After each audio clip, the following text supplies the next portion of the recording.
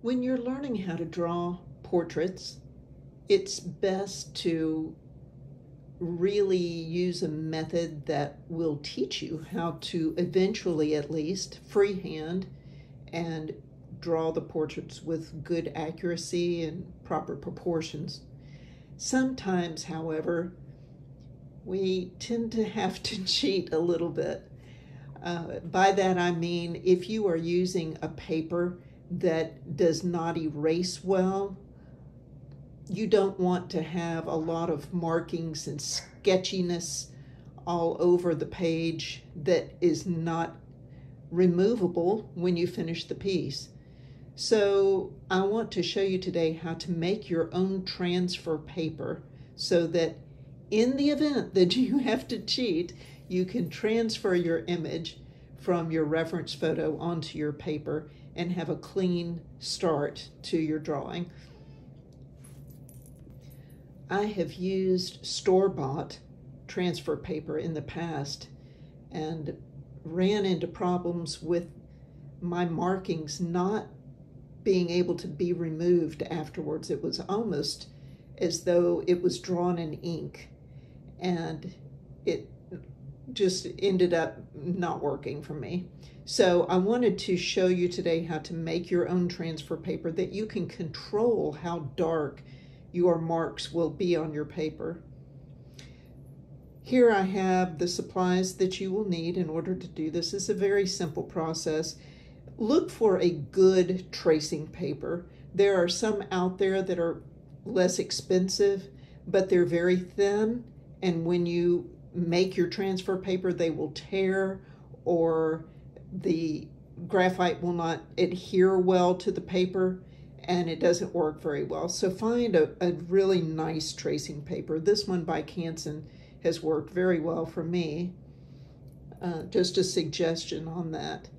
So when you start to make your transfer paper, you're going to take your piece and put it on a good, clean, smooth surface.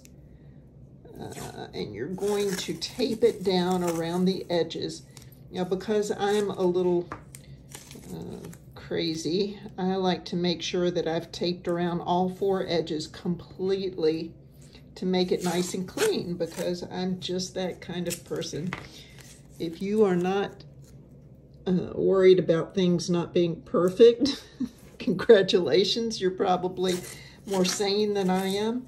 But if you want it to end up being nice and neat and something that you can keep for many years actually, then tape all the way around the edges and keep it nice and clean. I still have a piece of transfer paper that I made when I was in college, and I will not share with you how many years ago that was, but it will last a very long time if you will take care of it and keep it like in a plastic sleeve or something to protect it when you're not using it. Once you have your tracing paper taped down, it's nice and smooth and flat, find a good pencil. This is a 2B pencil. No, actually it's not. It's a 4B pencil. It's dark, but it's not horribly dark. I want something that when I trace the image, it's going to show up on my paper, but not be so dark that it can't be erased. So a 2B or a 4B pencil, either one seems to work very well to me. If you go much darker than that, you may run into problems.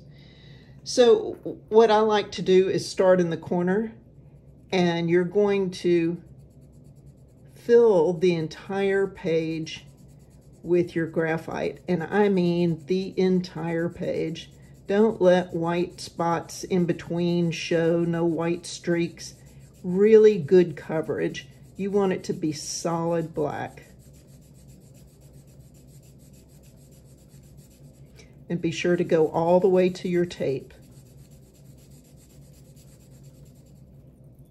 You've seen those cooking shows where they're trying to teach you how to make a dish, and they put it in the oven and they come back from a commercial and it's voila, completely cooked in the oven. Well, so here is my completely covered sheet of tracing paper with the graphite. So I did it off camera so that you wouldn't have to sit there and watch me do it all.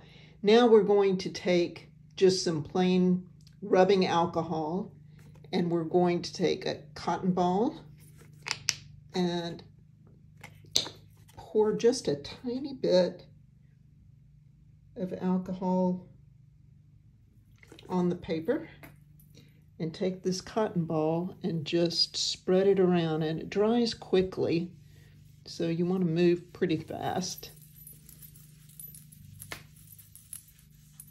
What we're doing here is making sure that the graphite has covered every single little inch of the paper. And since it does dry fast, you may need to reapply a little bit more.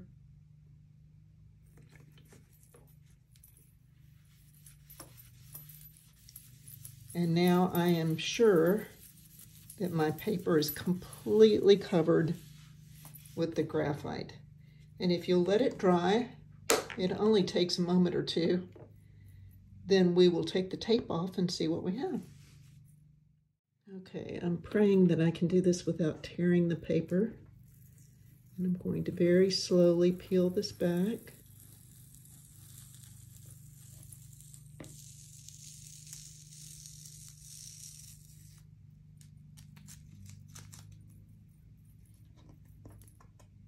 And get all four sides exposed.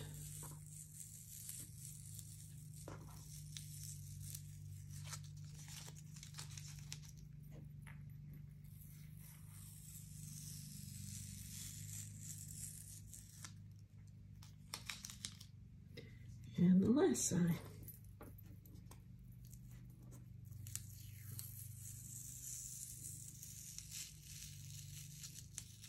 And there is your paper. Now I'm going to take a moment to reset my little table here and show you how to use this. So don't laugh at me, but I just tore this ad out of the newspaper to use as an example. Cute baby. So what I've done is I've taped the image down to my drawing paper so that it won't have a chance to move around at all. And then I'm going to take my transfer paper that I just made. I'm going to turn the back that we scribbled all over. We're going to turn that down to face your drawing paper. And you can turn it however you want. You can move it as you need to. I'm going to go ahead and make mine go vertically, and it will cover this whole image. Now, also, just to play it safe, I'm going to put a little piece of tape down here on the bottom of my image that I can lift up and take a peek underneath it as I need to. Now we can use really any kind of pencil or even a ballpoint pen, it doesn't matter. You can use anything to trace around your image, and then we'll peel this back, remove our transfer paper, and see what our image looks like. So I'm going to start with his head. Now I'm not pushing down very hard with this pencil, and I really want to go and take a look at it and see what it's doing before I go too far with it. I don't want to do the whole thing and then find out it didn't transfer. Well, it's transferring just fine. I can see that line there. So I will continue and do a little bit more of this little guy.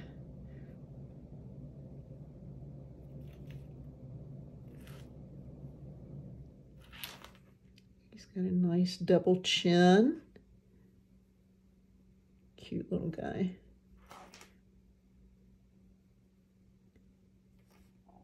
So you can come in here if you want to and put in all of the detail. It's up to you how much you want to do.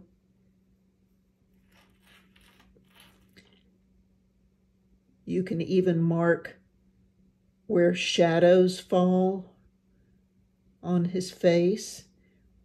Lips, I mean, you can give yourself as much indication as you feel like you need, or as little as you'd like, either way.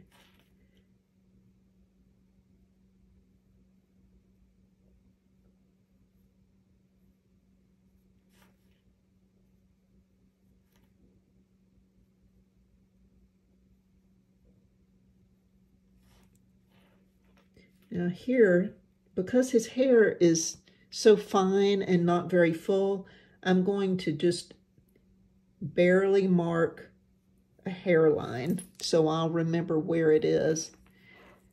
And you can come down here and go do the entire image if you'd like.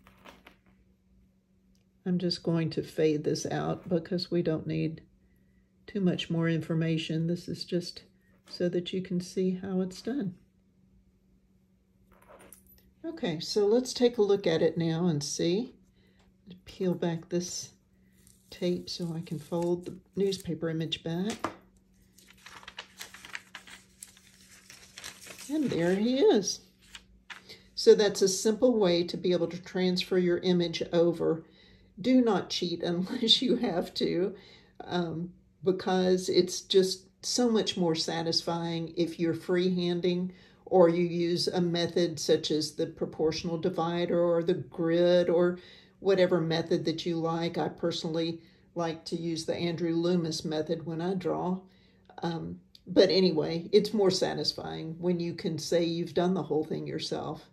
But the main thing, I think, is what you end up with. If you end up with a drawing that you're proud of, by doing shading and giving it lots of form and making it look realistic, if that's the style that you're after, then whatever method you use to get there, it's always good to have some help to get there. And then as you can, you do more and more of it on your own and have a great image to finish up with that you can say you drew and you've done yourself.